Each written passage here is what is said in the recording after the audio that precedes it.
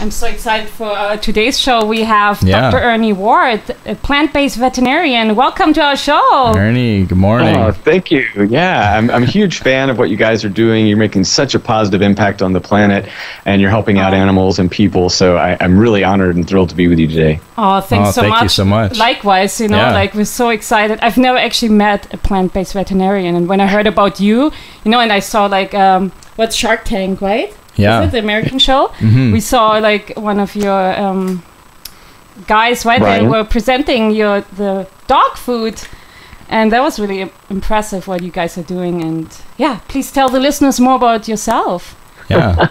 Well, I'm, as you mentioned, a veterinarian. I've been in practice nearly 30 years now, so that's quite an accomplishment in and of itself. I've been plant-based, vegetarian, and vegan since the mid-1980s. I've also done a wide variety of ultra-endurance events, including multiple Ironmans, so I can tell you firsthand that you can live a long, prosperous, and healthy life on a plant-based diet. You don't need to kill animals to survive and thrive. So kind of get that out of the way. But you're right. It is a bit of an unusual situation when veterinarians who we dedicate our lives to serving animals, and yet the vast majority eat animals, continue to kill them for consumption. And I think one of my things, especially this last part of my career, is to really try to impress upon my colleagues that we should be looking at this more carefully. We should be critiquing our actions on the world around us. And with today's technological advances, including like our wild earth dog food, just using innovative protein sources, do we need to rely on the old animal-based foods for good health? And of course, the research is clear on this. You've had innumerable guests on your podcast and show, who expound upon that.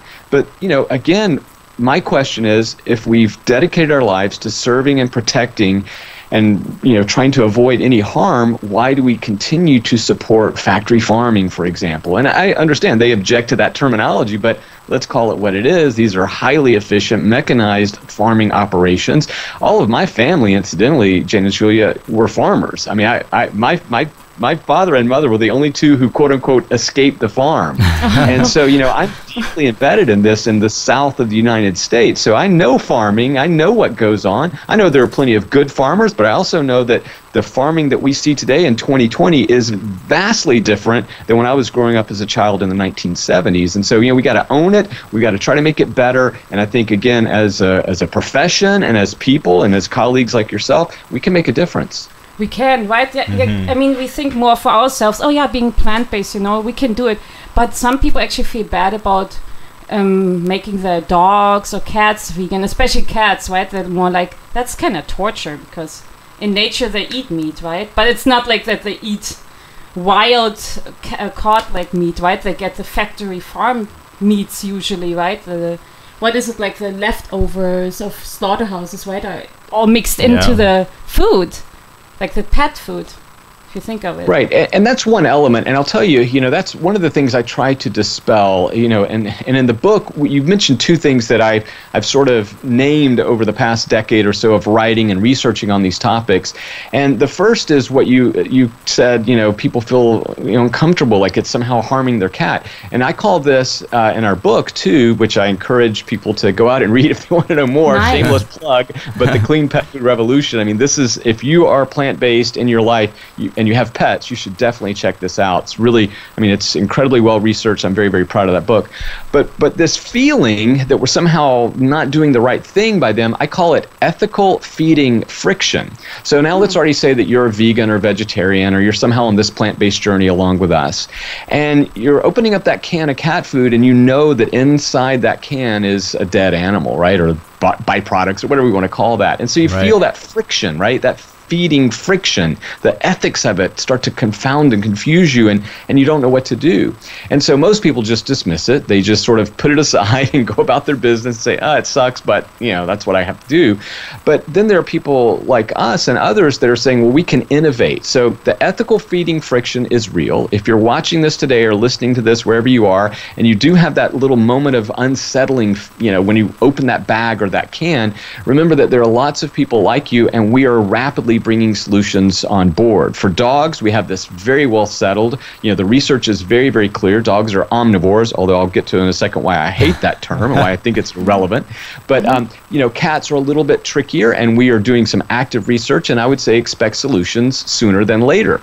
But then the other part of this that I think we have to be careful about is us assuming that our dogs and cats are in any way directly linked to their primal ancestors, right? I mean, to think of your dog as a wolf, not only is it incorrect scientifically and from the genetic records and proof, but, when we think about our cats as being hunters in the wild, it's true, but we've domesticated them for thousands of years, taken away a lot of those abilities, So, I mean, if my cat, itty bitty kitty, had to go out and fend for herself, I'm afraid she'd be knocking on my door after a couple of days, okay? So we have to be aware that we've changed them significantly, both genetically, behaviorally, and certainly, with their nutritional needs. And so when we look at the genetics of the genome, if you will, of dogs and cats, we've seen significant what we call genetic drift. So if you look at wolves and you look at today's domestic dog, whatever breed it may be, there's significant differences in starch metabolism, for example. And we're just now starting to uncover this with cats, but we're starting to see that domestic cats have significant differences in the genes that allow them to digest many starches and carbohydrates. So they're not exactly like the tiger that we think about in Africa. Now, it's true, they all share a lineage, but it's sort of like looking at our own evolutionary tree. I mean, we share many genetic traits. 99% of our genome is that of a chimpanzee, but yet we're dramatically different, right? So, I mean, we have to understand that these subtle shifts in genes can have profound impact on how we appear and act and live and eat. So I want to touch on that. The other thing, too, is just to be cautious about the framework that you're somehow, and you said the word torturing our cats, right? Because they're supposed to be eating. And when we frame it like this for the rest of the world, we actually then lend into a narrative that supports that we're somehow depriving our cat. And that's just not how nutrition and health works, right? So at the end of the day, the other thing I want to touch on is that ingredients are simply nutrient vessels. So see, your body doesn't care where it gets those amino acids, those fats, those minerals, those vitamins, whatever nutrients that you need.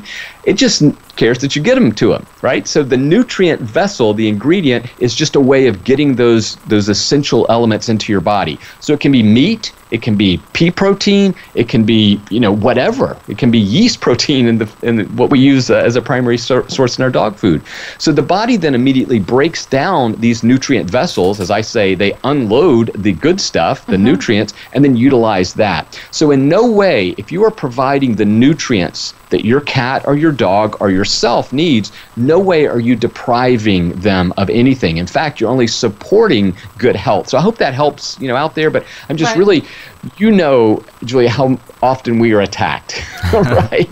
And so I really want us as animal advocates to be super aware, of how our language and the framework, because it does, as a veterinarian, I'm constantly trying to overcome these biases, right? These misconceptions of even my colleagues. And so, we are no way depriving them. In fact, what we're actually trying to do is give them more of the nutrients that your dog, your cat, yourself needs for a healthy life. Right. Yeah. I just hear all the time, with cats, you have to be more careful, right? And I actually heard some stories where people did it wrong, right? And then these are so exposed in media, right? Oh, you can do it so wrong, torturing this cat being vegan, right? But with dogs, it's so much easier. And then I think people are a bit scared, right, when they have their own cat to really do it wrong. And Julia, they should be, because quite frankly, we haven't had good animal protein-free cat foods, right? There's only a handful in the entire world for the exact reasons that you just laid out. It's very difficult to source non-animal sources of certain nutrients. And so we and others are actively pursuing this research. We are very, very close to making some, we believe, some significant breakthroughs. And so I think you're going to see these products for cats coming online over the next couple of years, okay? If not sooner. Some of the hurdles that we have to overcome, quite frankly, are just regulatory. The regulations are really old and archaic, and they haven't kept up with food technology over the past decade. So, Shane and Julia, what many people fail to realize is that a lot of the progress that we are making in plant-based foods like Beyond and Impossible really is just an improvement on existing foods, right? So our dog food, every ingredient that we use in that dog food is what is considered by the FDA generally recognized as safe. That means that this stuff has been around for 40 or 50 years. These ingredients that we're using are well established. And all we've done is improve the efficiency, the concentration, and ultimately the nutritional value. So as we move forward in science and technology, it's just such an exciting time for cats. Like, it's almost here, so just hold back. But let me get back to this real quick thing about the omnivore-carnivore dilemma. And I spend a chapter in the Clean Pet Food Revolution sort of working with my co-authors on why these terms are irrelevant, archaic, outdated, and quite frankly meaningless. And really all they do is serve to divide us, because people are like, oh, they're carnivores, oh, they're omnivores, oh, they're herbivores. And honestly, those terms were originating in the mid-1800s, right? This is Linnaeus time. So what they were trying to do, biologists of the 1860s, were trying to say, we need to categorize biology. We are learning more about the world. We have microscopes. We have all these tools now. So we want to categorize it. But if you're sitting in a dark library in England and you're trying to describe what a tiger eats or needs, right, you're going to rely on skeletons, on the anatomy that you can observe, on pictures, on field reports from people that had actually been to Africa. And this led these early biologists to falsely categorize certain animals on their diet needs based on skeletal functions, right? So they were looking at their skull and they go, wow, a bear and a lion look a lot alike. They got these big fangs. Well, they must eat meat, because we know that, we have reports of these tigers taking down gazelles and whatever, right? And unfortunately, that's completely wrong, because as we know today, bears can eat on a wide variety. They're true omnivores. In fact, bears get their energy to hibernate from berries. Right. Before, they don't stock up. Now, of course, they eat salmon and other things, but they're omnivorous. Raccoons, right? I mean, we can go down the list of animals, panda bears, right, that are categorized as falsely as carnivores. And so I think that we really have to let go of these terms and look at the nutrient requirements, which is why I always go back to, it is about the nutrients. It is about the nutrients. We have this thing called an ingredient bias, and this is just a byproduct of our upbringing and experience, right? We tend to think that meat imparts certain things, and it's associated with health and vitality and strength and building muscles.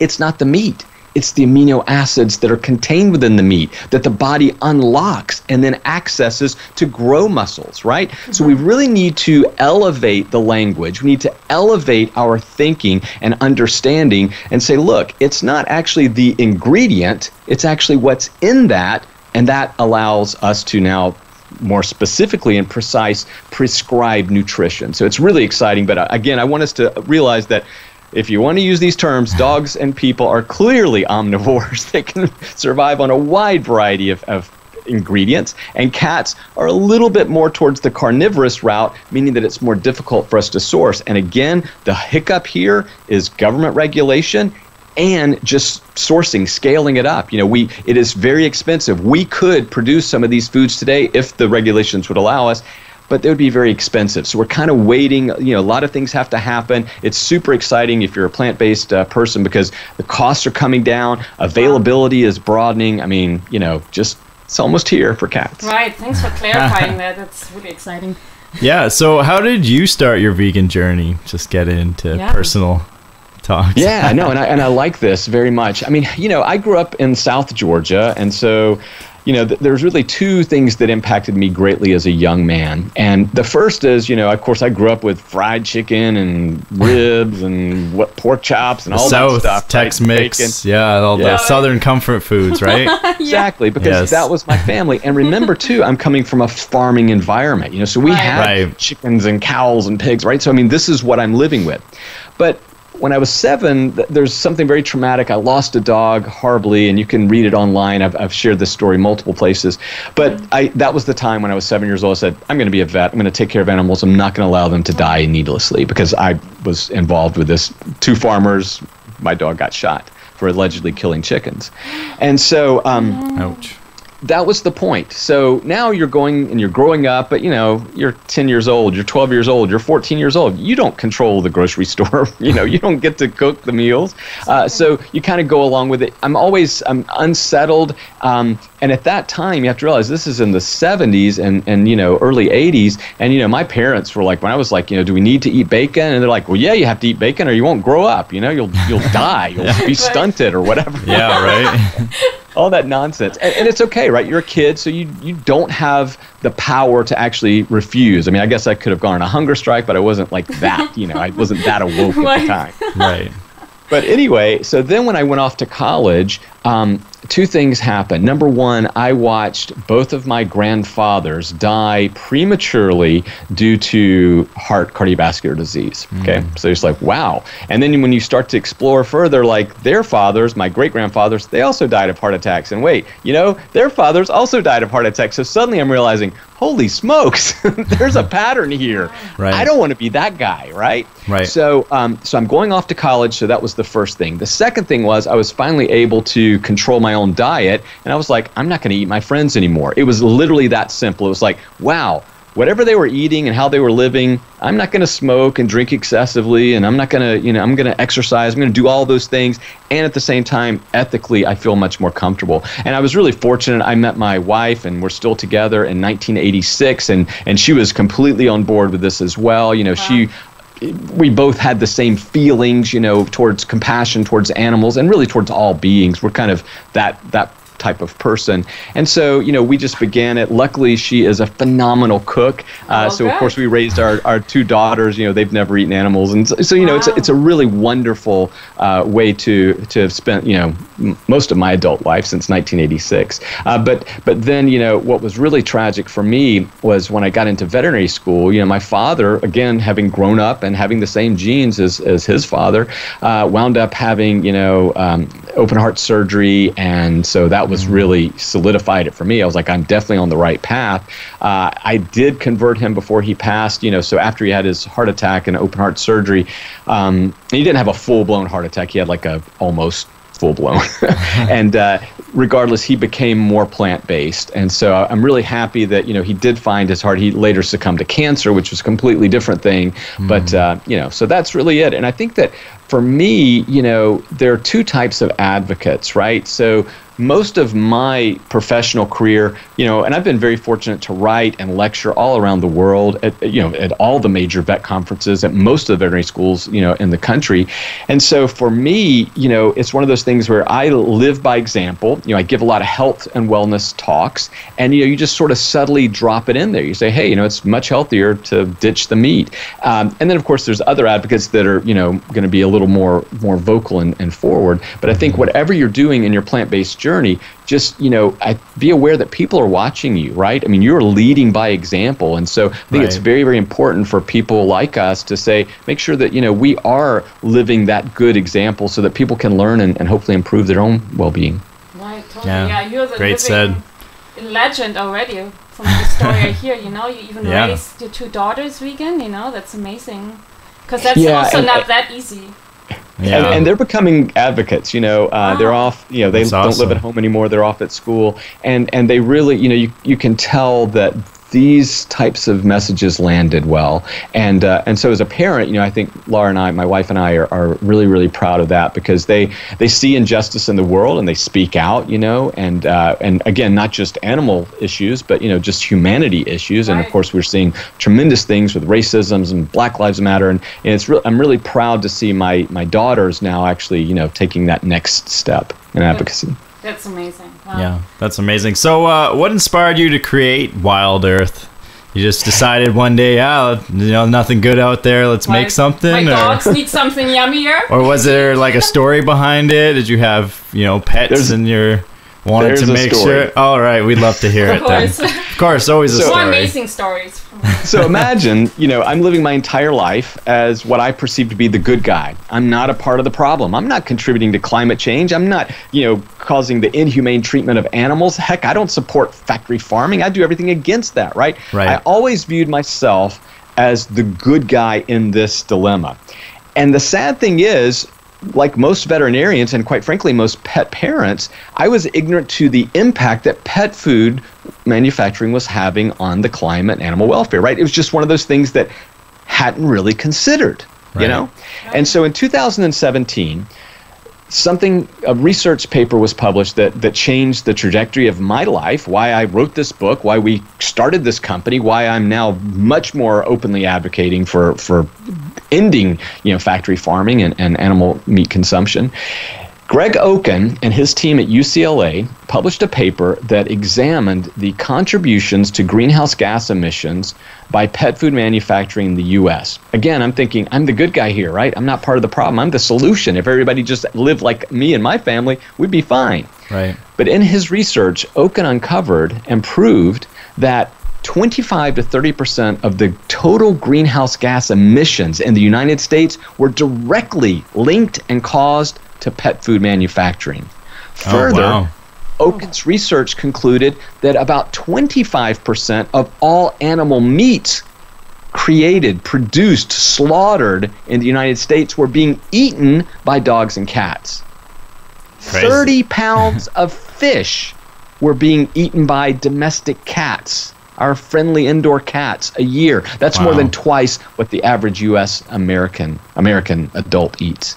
So suddenly now, this paper lands, it's published, I am no longer the good guy in the story, right? I'm now part of the problem. Right. And it was an awakening, so this is in 2017, the beginning of it, and by the end of 2017, Wild Earth was launched. So a lot of other things, of course, great, serendipitous. Ryan Bethencourt, who is our CEO, and I were both presenting at a veterinary innovation conference. And so a lot of people sort of said, hey, you guys should get together. You guys are kind of talking about the same things. I think, it'd be beneficial. And honestly, it was just a, sprint from there on.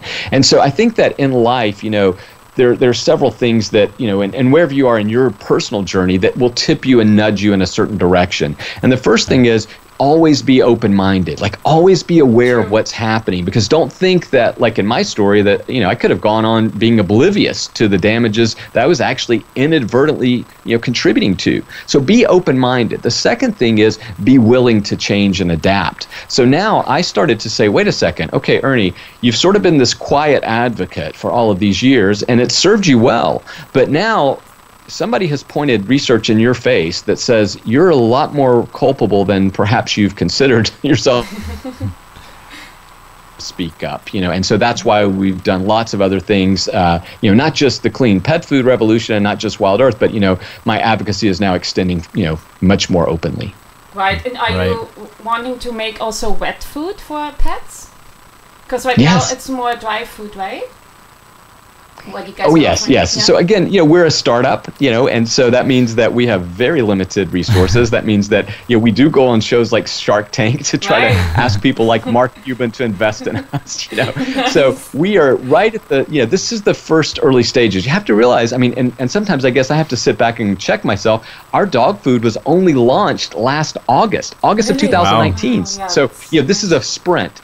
Sure. And really, Julia, to get back to the cat question, all of those things, we're deep in the research and development stage. It's just a lot of other things have to come in. You have to pass a lot of different regulations and testing and so forth. And so, these are slower processes, and really cost is a barrier. To really make the food that I want to make, that this is a challenge to get it at a cost affordable price. And, and like you said, I want to have canned food. I want to have fresh food. All of those things are coming. It's just a matter of cost. And then for us as a company to be able to actually afford and sustain, because, this is, and I'm sure everybody who's listening or watching this can relate, this is a weird time.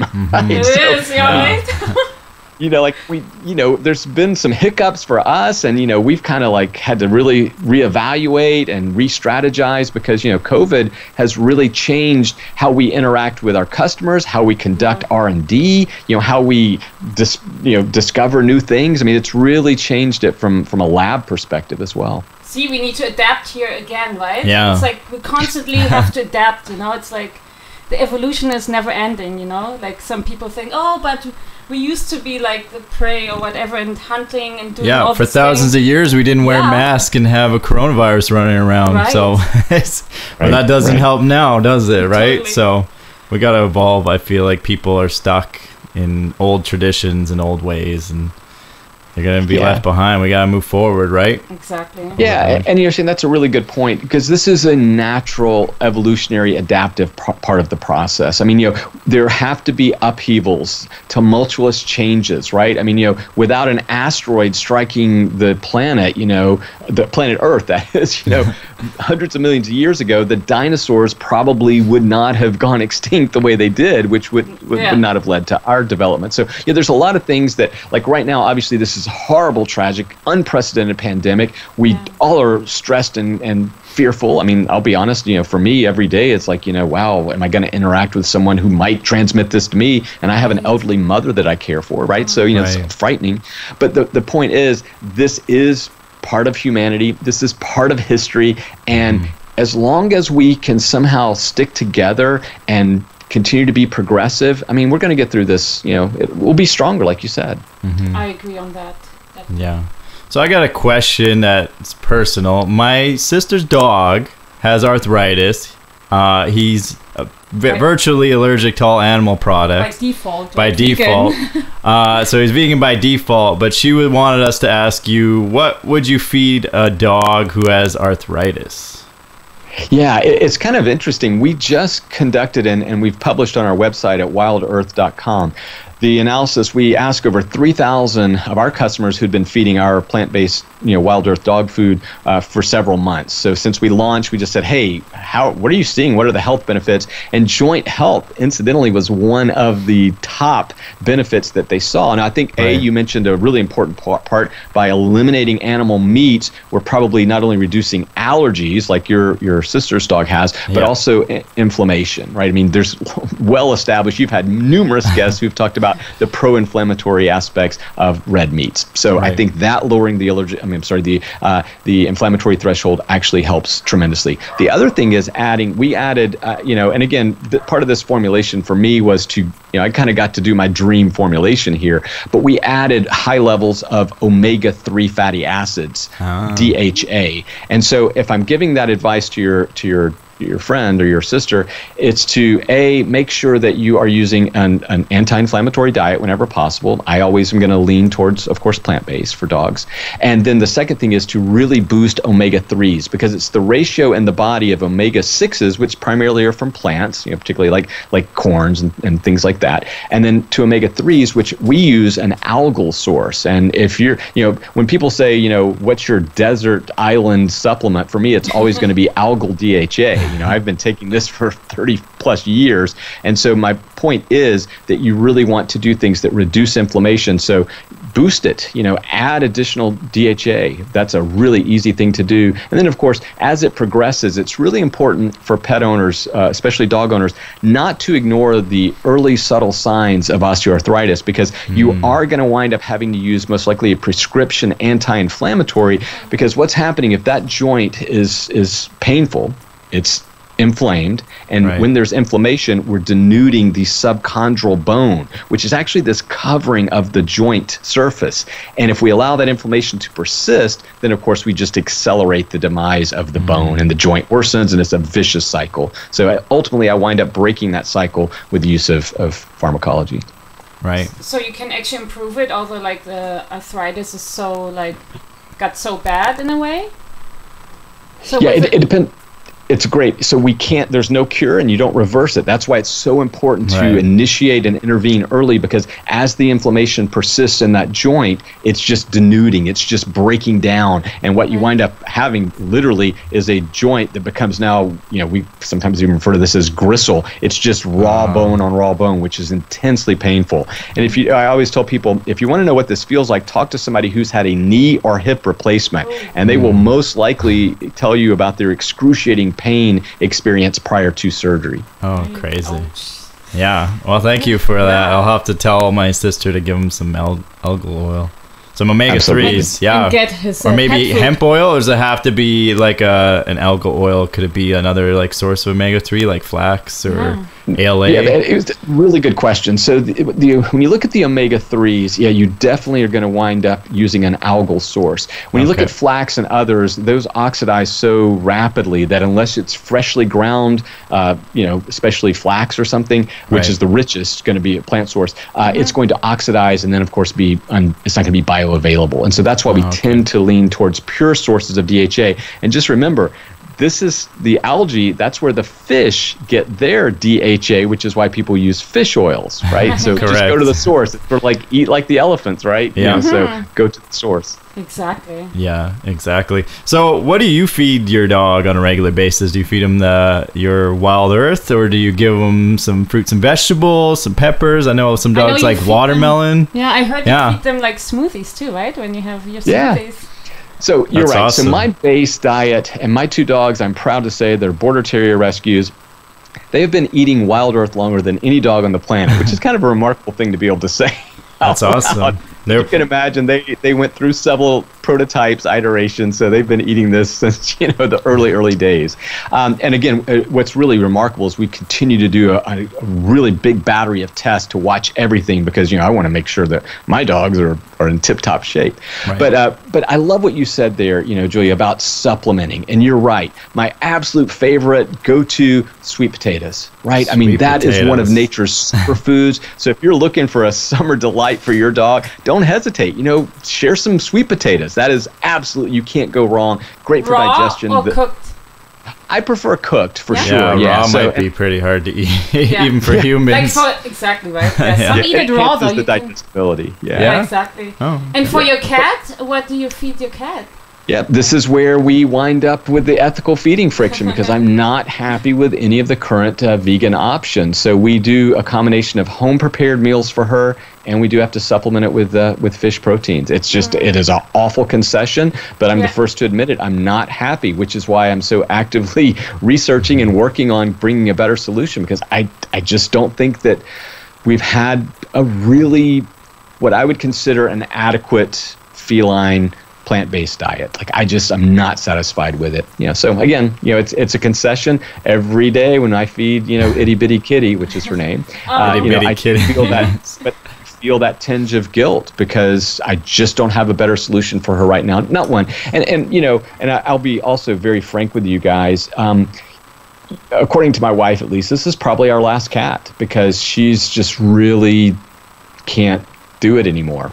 And Itty Bitty Kitty is almost 15, so she grew up with our daughters, right? So this was kind of their cat. In fact, they actually found her. So she came from a gas station. Yes, it's long. Everybody's got those stories of rescues, but so they brought Itty Bitty into our life. She's a lovely, lovely cat. But again, my wife in particular, she's like, and so you can imagine I'm really trying to ramp up my efforts because I want another cat after Itty Bitty, but my wife is like, unless you can solve it, I can't do it. And that's legit, right? That is totally legit. Fair enough. Yeah. It is. Well, you will achieve that goal. We believe in you. You can do it. Yeah. We know it. It'll come soon. Oh, we will. Yeah. Right. I have utmost confidence. Yeah. I will say this. It is kind of a drumbeat from Ryan and myself. So Ryan Bethencourt, the CEO, I don't know that a week goes by that we don't push somebody in our research department to say, all right, wait, can we do this? What about that? Have you thought of that? Right.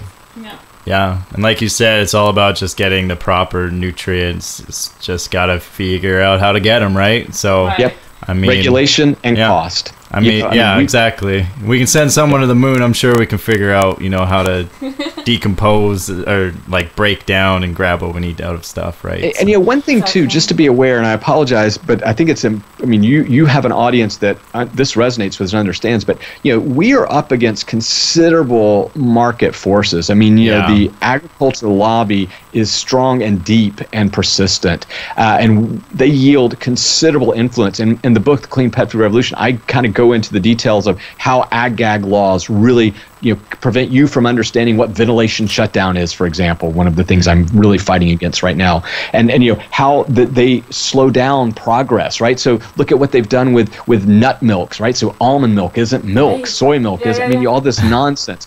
But it slows down progress. Right. So you have to be aware that when people like us are working through the regulatory process, we are having to work within rules that are designed to slow us down. And so, a lot of people are like, why don't you just do it now? It's like, well, we could, but we probably would get it pulled off the market immediately, right? Yeah. Because they would sue us. Some other, group or industry would come out, and this is what's happened. I mean, you've seen this with other plant-based options, and so we have to be thoughtful and methodical, and remember that. I mean, pet food now is a significant profit center for agriculture. So we are now saying, wait a second, we think that maybe, you shouldn't be making money killing animals to feed dogs and cats. And that's not always a well-received message. Exactly. All these animal byproducts make our pets sick as well. I mean, so many cats, especially, they get diabetes when they get older. I don't think that's normal, No, not at all. And when we look at the number of recalls in pet foods, they're almost always centered around the animal protein. So, I mean, this is I think it's kind of a well-known problem,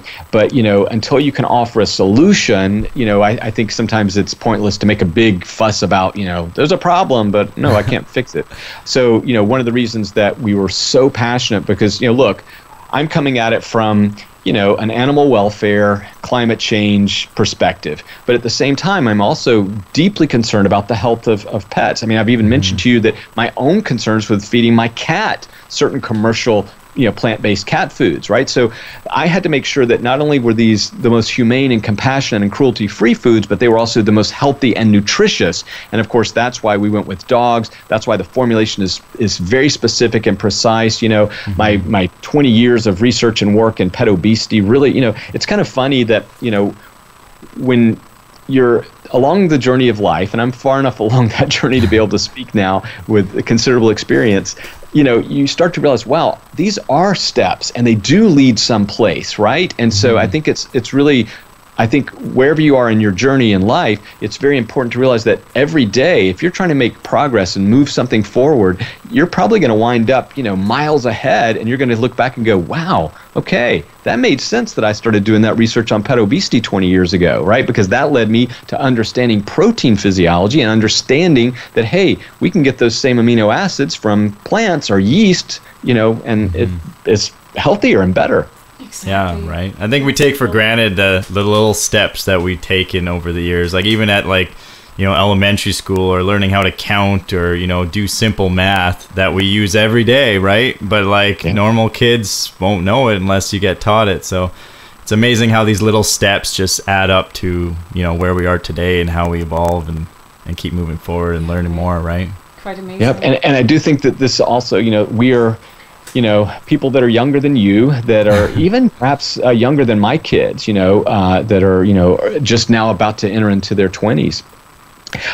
They're growing up in a world that is less hands-on experiences and more virtual. Yeah. And I don't really know how that plays out, right? We've really tried to make sure, and your generation, you've had a lot of very good physical experiences, notwithstanding the current pandemic. Yeah. But we tried to supply those experiences for our children. But a lot of people around the world are starting now to focus on the screens in front of them, and there's value to that. Don't get me wrong, but I do wonder how, like you said, those little baby steps along the life journey.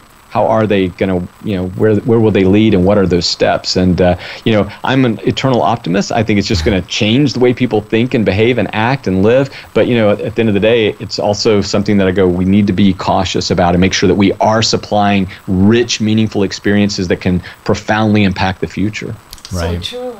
Yeah, like I always say, it's always ordered chaos. Everything in the universe is all chaotic, and we don't know what's going on, but it all is ordered into a certain pattern, to where we are today, right? If things weren't so in line, we probably wouldn't be here today. So it's crazy. Right. It's Second crazy law of thermodynamics. Yeah, right. Yeah, right. So why is it important for dogs to wear a harness instead of a leash? Is it just because you're pulling on their neck type thing, or is it just way better for their back and everything in general? Shane, the number of tracheal and throat injuries that I've seen in my career are significant. I think most veterinarians that have been in practice. So you're absolutely right. It's when that little dog or that big dog, you're out on the walk and they see a squirrel or another dog or another person and they leap or lurch out. It's that immediate concentration of force. You know, the dynamics here are significant. And so it causes damage. So we like walking halters because, again, it distributes that pressure, that force over a larger part of the body. And of course, obviously the truncal area is going to be, the core is the strength of the body. So we know that you will A, have better control over your dog, and B, you know, it's very difficult to injure your dog like that. And I'll tell you, you might have seen, there was a viral video about a lady, a white lady who called the cops in New York. And Central Park. Burger. It was just outrageous. But in the video, what caught my eye and my wife's eye immediately was her jerking the dog. Right? Like lifting the dog off the ground by like the collar of the That's awful. Neck. Yeah, it's nuts. It's awful. So, you know, again, that's a horrible example and a bit out of context. But if you want to see the types of force dynamics that I'm alluding to, that's really an excellent example. Horrible situation. But you know, the reality is you can instantly see because if your dog pulls off, you know, and you see them, you're like, I'm out for runs and I see these people with these retractable leashes, which I think should be banned. But anyway, the dog's 20 foot in front of them. They have, when you think about the physics of it, they have no control. The force dynamics at the end of that leash are tremendous. So this dog snaps off, rears, you know, pulls back, it rears them back. I mean, Shane, come on. No, not good. Right? I see Collars still some. They should ban them. They should ban them. But so many people are still wearing them. I would say 2/3 of the people I see are wearing. With the neck collar one instead of a harness. Here in Vancouver, a lot. It's convenience, right? It's convenience. And so I think people then also think, well, my dog he's not going to lurch like that. I'm not going to string him up like that. Of course, you're probably not. But if it happens, it happens. And I will tell you, as a veterinarian, there's very little we can do to repair that site because, you know, these are really, I mean, when they do tear the trachea, the tracheal rings collapse. I mean, that is nearly impossible. There are some biosynthetic, you know, cartilaginous rings that are used in people, but imagine it's a Chihuahua. Imagine it's a 10-kilogram dog.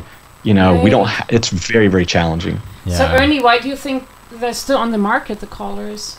Just cheap they're cheap. And look, my dogs have very stylish collars, so we like that. That's what their ID band is on. They're microchipped, of course, but you know, I will say this. You know, my wife would tell you that she doesn't want them running around naked, right? So a bit of a style element. But when we walk them, walking requires the harness. So there's two different situations, right? There's one, my normal dog, collar. That's just how we've raised Harry and Jenny from Harry Potter, if you're wondering. Nice. But then they have walking harnesses. They have, you know, they have swim vests, right? I mean, so they have all these other tools that allow them to go out and engage in physical activity with us. So it's just, you know, again, it's just a matter of, I mean, come on, you know, I do water sports, I do cycling, running, you know, all those things, right? We have gear that we put on or use for those specific sports. When you walk your dog, you put on a harness. Right. Simple. Fair enough. That makes sense. Like, I wish more people would do it the way you do it.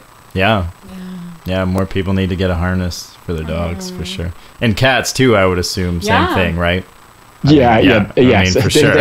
Walking harnesses. Or bunnies. Or humans, anyone. You don't want to be probably pulling them by the neck, right? So it doesn't really make logical sense, but, you know. Exactly. It's kind of funny, like, you know, in nearly 30 years of practice, I've had maybe a couple of cat owners who really were able to train their cat to walk on a harness.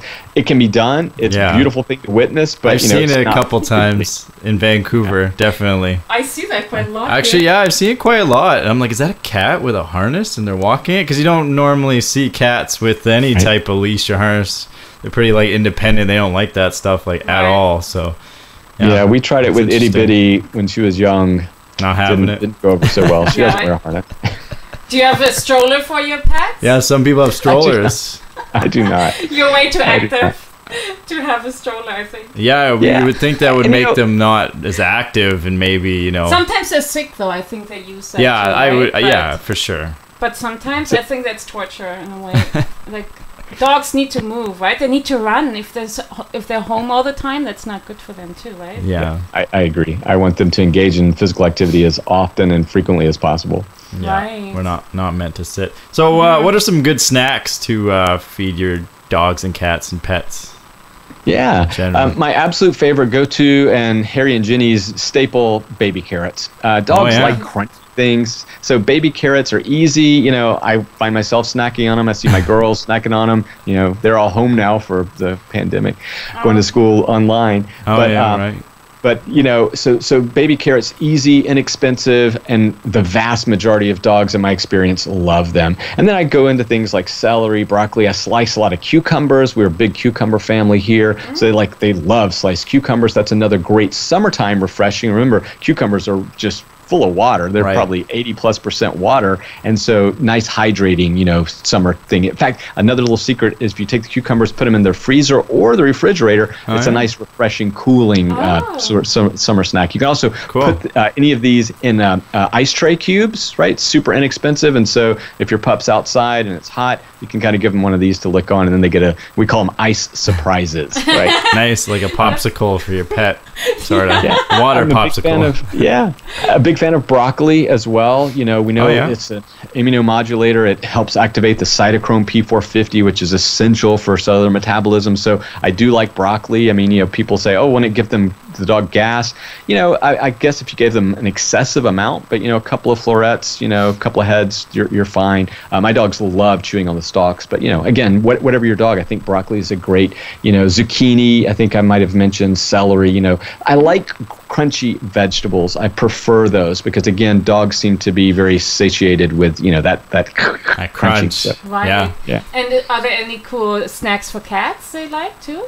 Yeah, this is where we sort of run out of options quickly. My cat personally likes some dried sweet potatoes, so we dehydrate sweet potatoes. Cool. So as a snack for us and our dogs, but, you know, that's a little more work, but she does like that. I would say your results may vary, but, you know, then you're kind of back to animal meat products, you know. So I guess if you're gonna do that, you know, try to find wild caught, you know, salmon or tuna or something. I don't even like to say tuna, but anyway, you know. I heard like cats even like chickpeas, you know, with dolls sprinkled. Yep. Right. Yep. Some like garbanzo or chickpeas. My cat does not. And what I will say this is, if you're eating dinner or you're preparing a meal and you notice that your cat gets curious because their sense of smell is so heightened, and they do tend to like more savory types of aromas, and which is incidentally why a lot of cats try to eat our dog food, because that umami from the yeast proteins, that savoriness, I think a lot of cats are like, wow, that's pretty appealing. Right. But if you notice that happening when you're making something in the house, just offer a little bit to your cat and see what they make of it. You know, make sure it's not too hot or too cold. You know, cats do like certain temperature preferences. But my point is that just don't, you know, be open-minded, explore, and you might find. We had a cat years ago that would lick coffee. Freddie cat. His name was Freddie Krueger because he had 25 toes. He was a wonderful cat. But he would, if I had my coffee mug and put it down for more than 2 seconds, he would hop up and start licking. Take advantage. Yeah. Is that your special kind of cat coffee? Do you know the? Yeah, like they feed him the cat. What is it? The civet. Oh, that's the civet cat one, and then that one's nasty. Oh. Thank you for saying that. That seems weird. Yeah. Just seems so unnecessary for whatever reasons, whatever. Right. Yeah. And then, of course, this time of year, watermelon is always, you know, because we're cracking open watermelon. So watermelon is, I mean, dogs love it. You know, low calorie, hydrating. So, you know, a lot of the melons, you know, our dogs like those as well. And they're great. You know, with fruits like berries and bananas and even apples, they are calorically dense. So we have to be cautious with the amount, right? So you don't want to give large servings. But the reality is those are great in moderation. So if I'm having an apple, I'm very likely I'm going to give a slice to each of my dogs, and they love it, you know, but I'm not going to give them half of the apple, which would be too many calories for them. Why is it a problem for dogs, the high caloric dense foods? For gaining weight, for obesity. Although they're that active, it can still happen that they gain weight quickly? Well, again, it depends on how active they are. You know, in our study, probably how big, right? How big what's that? How big the pet is, right? how big the dog is. Like obviously a bigger dog is going to need more calories than like a small little Chihuahua type thing, right? So exactly. Yeah. So it's, this is why kind of having a good idea of how many calories your dog should be fed each day. And you can go to petobesityprevention.org. We have lots of calculators and different scales and ways you can kind of get an idea. But again, working with your veterinarian, we use something called the body condition score, and then we look at their age and their sex and previous or existing medical conditions, and then we can give you a more precise caloric count for each day. And it's really important, I think, for most pet owners to have an idea. It doesn't mean that you have to count calories every meal or every treat or snack that you give, but you should have an idea. Are you getting close to that limit, each day? And I think that's one of the ways to build awareness and not just, again, mindlessly give your dog, whatever you're eating. Right. Yeah. They look at you so cute, though. They're like, I have to give it a little bit, though. They look crunch, so hungry. They look so like nice. Their eyes are bigger than their stomachs, and they just want it all, right?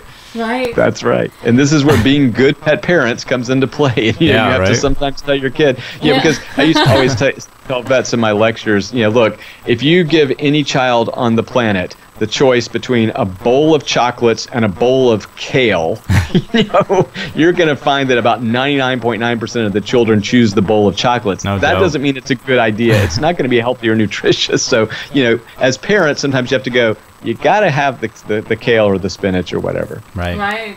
Yeah. You got to guide them, right? They don't really understand exactly what they're doing. Julie's like, oh no, but I wanted to give them a whole watermelon. I just love the crunch of like how satisfying it is satiating for them, to watch them eat. Like, I don't know, not makes me satiating, happy. satisfying. It's very satisfying watching dogs eat like watermelon and crunch. I don't know. Yeah, right, that sound of it. Yeah, I just like watching it. It's weird. I don't know, it's different than when you see someone else eating, but when you see a dog really they actually really appreciate every bite you give them because they know they can't eat all the time, right? Yeah, they can't just go to the store or I want this one day. Like they really appreciate it when you give it.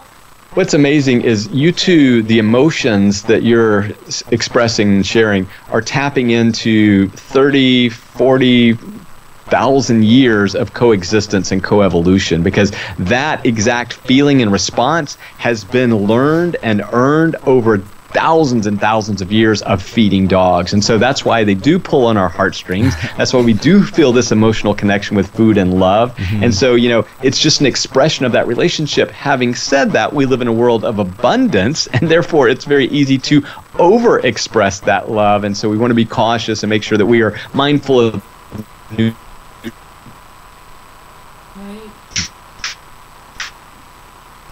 nutrition and how and not